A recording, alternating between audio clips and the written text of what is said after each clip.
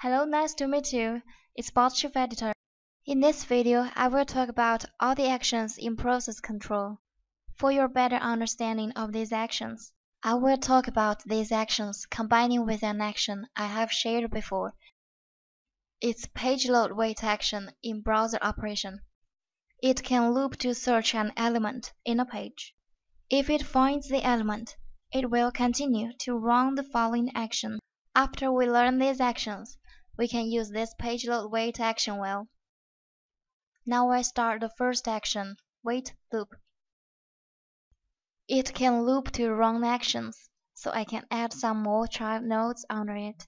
That is to say, some actions which needs loop execution. Its action settings, sleep time of each cycle, means how long it needs to wait after a complete cycle before to begin the next cycle. For cycle timeout, it means if you set a time and if it fails to complete the execution of actions in wait loop in this specified time limit, the whole module will stop. Here you can choose to continue to run this module or not if it times out. Save the settings. Then I add a find control action under wait loop. Through wait loop and find control two actions, now I can loop to search an element. If the element could be found, wait loop action will stop and continue to execute the following actions. So there will be a judgment, which is if action in process control. If action, we use it to judge the variable and to execute different actions according to the judged results. Now view the action settings. Click Variable Management. I can manage the variables. These variables were added in advance. It can judge any type of variables. If you choose table type variable, you need to choose the column and the row. To judge the first row, random row, or all the rows. These are the conditions of judgment. Here are the object of comparison. You can manually input the value. You can also choose value from the variable. If you choose to manually input the value, you need to input the content here in the input box. If you check this, it will be not case sensitive. Click Test. You can see the return value. Two results will be returned, true or false.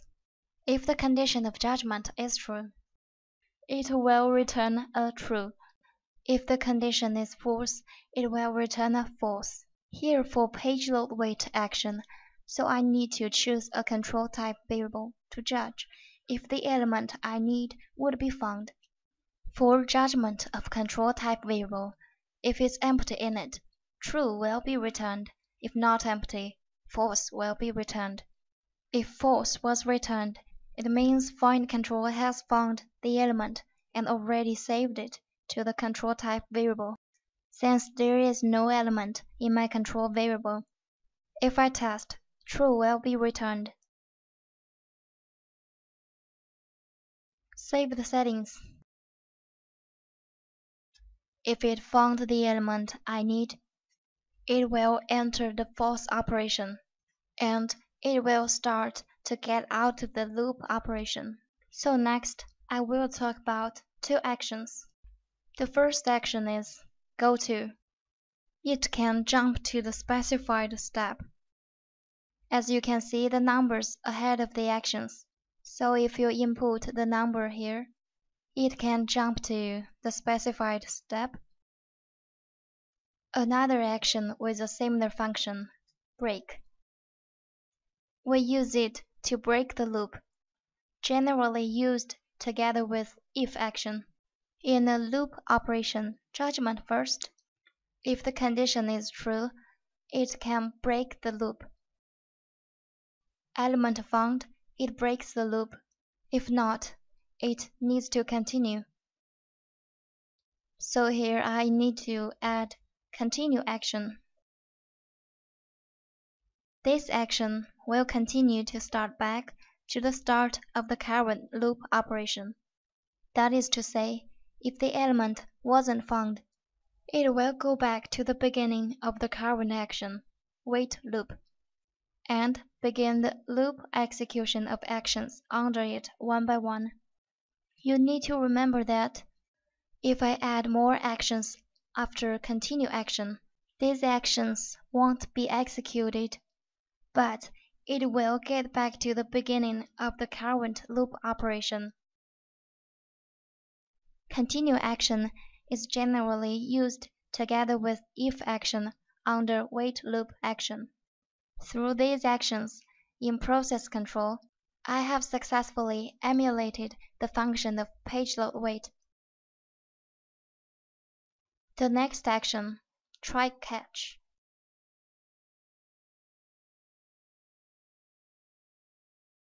Two actions contained. I can also add some child nodes under these two actions. If the whole module is running, if actions in try action have something wrong, the module will skip try action and continue to run catch action, and then run the actions left. That is because when the module is running, once there is something wrong with one action, the whole module will stop.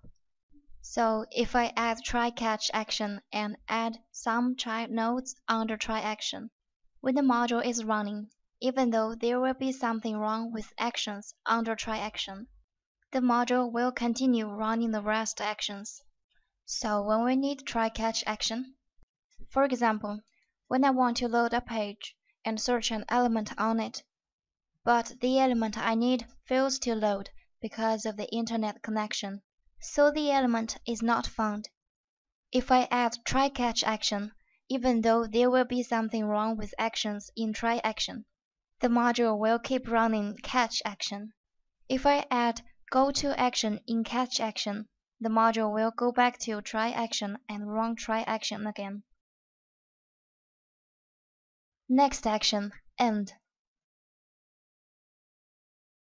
It's an action with return value. You can set the return value as good end or bad end. If I set it as good end, I need to put end action at the end of module or the end of action block.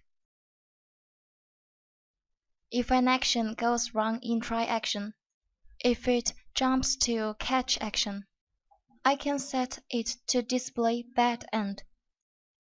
There will be a pop-up window. You can input the return message here. I once mentioned a project consists of module and form.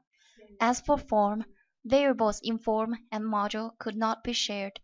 If you want to use variable in the module under the same project through form, you need to add end action and run that module, so the value in the variable could be transferred to the form so that you can use variable through form. Well, stop here. I will talk more about it in later videos. The next action, switch, is similar to if action. It judges the value in a variable. Here to select the type of variable, the type of the object of judgment. If I choose string type variable, I need to select the corresponding type of variable. Save the settings. Here's another action case. When the value in the selected variable equals to the value I input here, or equals to the value in the variable if I use, you can add multiple case actions, so it can judge different types of variables and does different operations. Next action, sleep.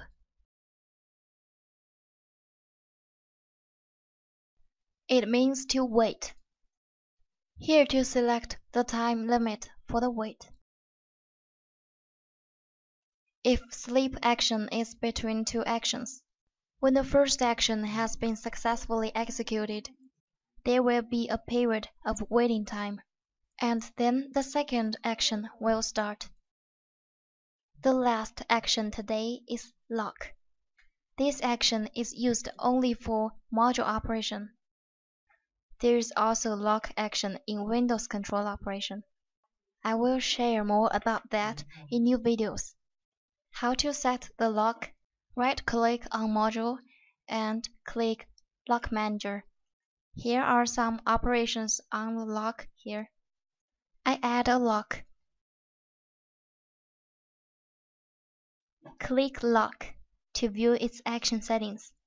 To select the lock and save the settings. The function of lock action is that in BotChief Runner, I can use multiple threads to run one module.